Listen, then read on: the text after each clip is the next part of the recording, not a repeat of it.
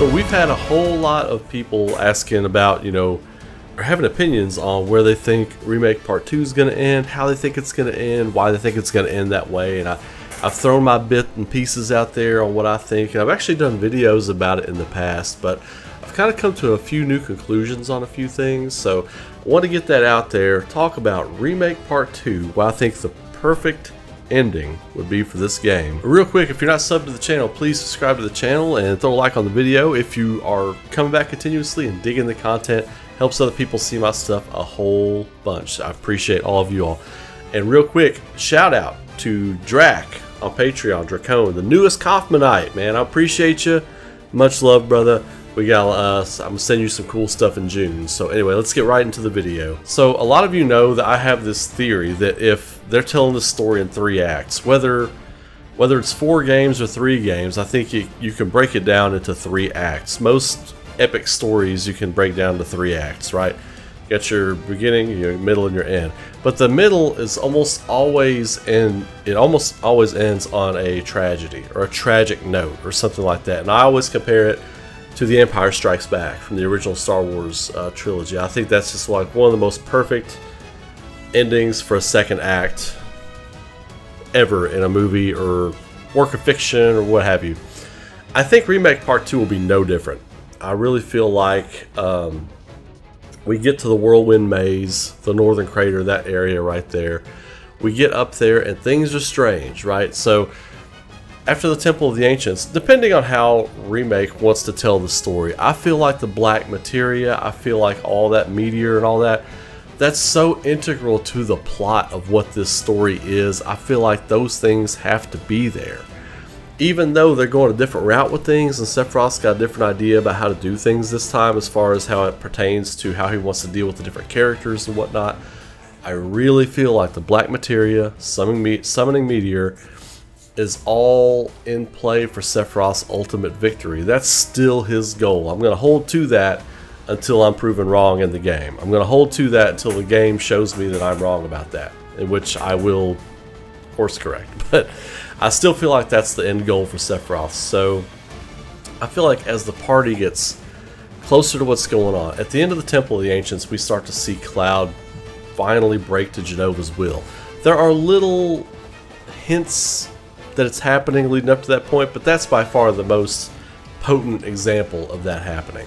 So after that, Aerith decides to leave the party. She goes on to the Forgotten City and all this other stuff. You eventually find your way up to the Whirlwind Maze, to that area where Sephiroth's imprisoned.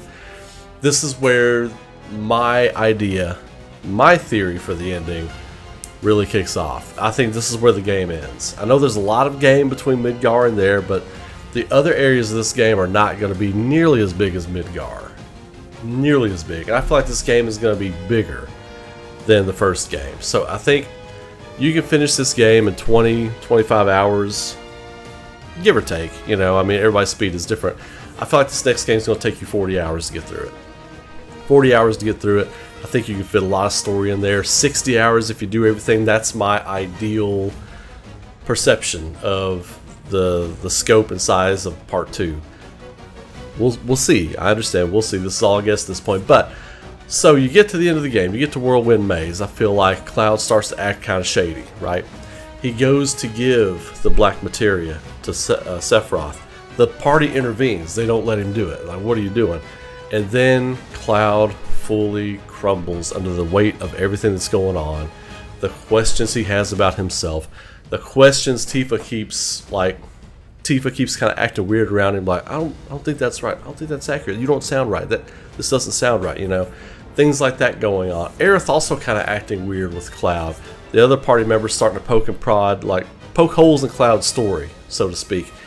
Throughout Game 2, I think we're going to see a lot of that. Them poking holes in Cloud's story. This doesn't add up. This doesn't sound right. But you said this. You said you were this, but how did you get to this if you couldn't be this? So there's going to be a lot of that going on.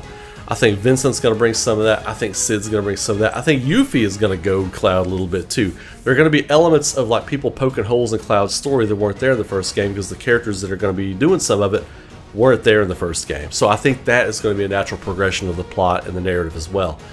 So the party stops him. They finally stop him. This is where all the poking holes in Cloud's story all comes to a head right here. What are you? What are you doing? What is this? You know, what are we even doing here? Cloud cracks. He completely breaks. And in the breaking of his will, which is what kept him from, which is what made him a failure to begin with in Hojo's program, right? He didn't succumb to Genova's will. His will was too strong for Genova. So he was obliterated. We're going to get into that in another video later on today as well. But just to keep it for this today, he completely cracks. Boss battle, reunion, Cloud.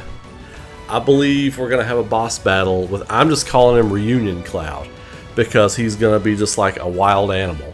All of his abilities, all of his power, unsheathed, on display, and just coming to wreck the party. After a whole game of them poking holes in his story and questioning him and they're not doing it to be bad, they're just trying to figure him out. They're trying to figure out this guy that's leading us right now. What are we behind? This is all going to come to a head at the end of the game, and all part of Sephiroth's new plan to control Reunion Cloud. The final boss fight of Game 2, an enraged Cloud using all of his abilities, screaming, and kind of remember when they were in the drum and he confronts Sephiroth and he's like, ah! He just goes after Sephiroth and he's just like this guttural, it's just like, it's gonna be that the whole fight. Him running around through the battlefield, trying to cut people down, and you see the Shinra guys in the background. You know, Rufus trying to keep people. That's part of the background. You know, they're not involved in the fight, but you kind of see them in the background. You see Sephiroth's body encased in the ice, and Mako in the background is the backdrop for this battle. You know, he's trying to get through people. The chatter from the party members, like, you know, they're like, stop. They're trying to reason with him as you're fighting him. You know, I think it would be just this dramatic sequence. And the music for this piece, we all know what Cloud's theme is. It's the overworld theme, right?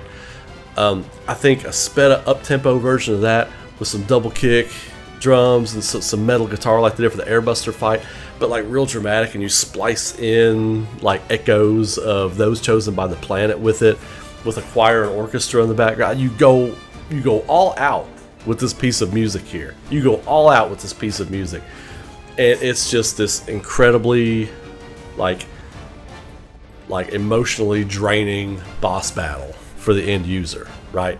For the gamer. And then after the battle, after you beat Cloud or you fend him off, you get his energy down to a certain point, he backs off, he jumps away, he gives Sephiroth the black materia.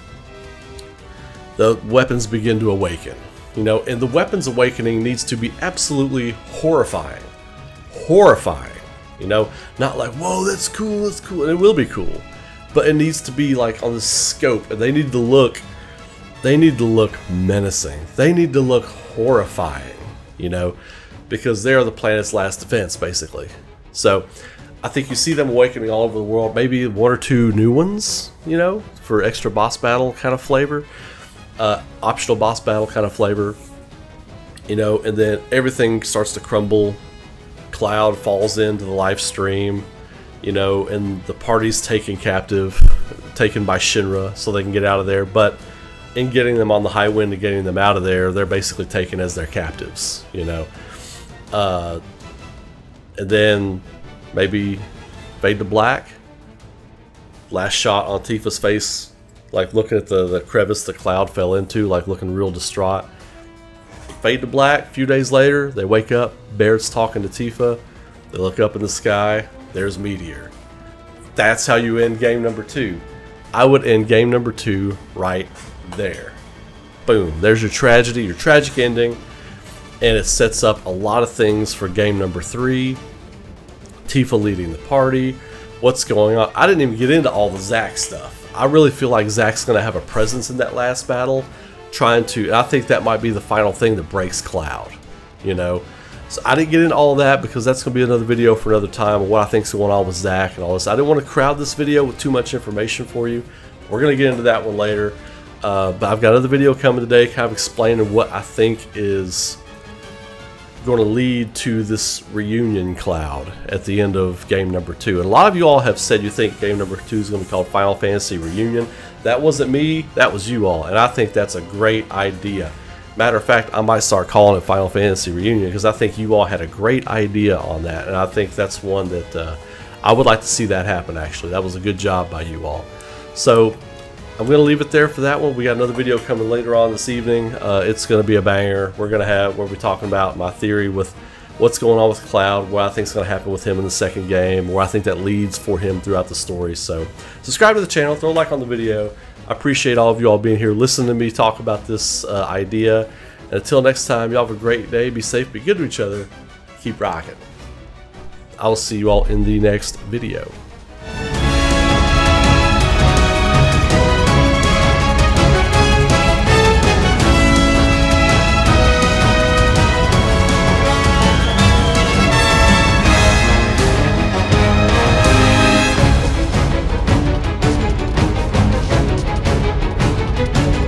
I want to say a quick thank you to my YouTube and Patreon members and supporters. If you would like to support the future creation of content on this channel, get some few extra perks and some art sent to your door every month, consider becoming a Patreon or YouTube member. Details and links are in the video description.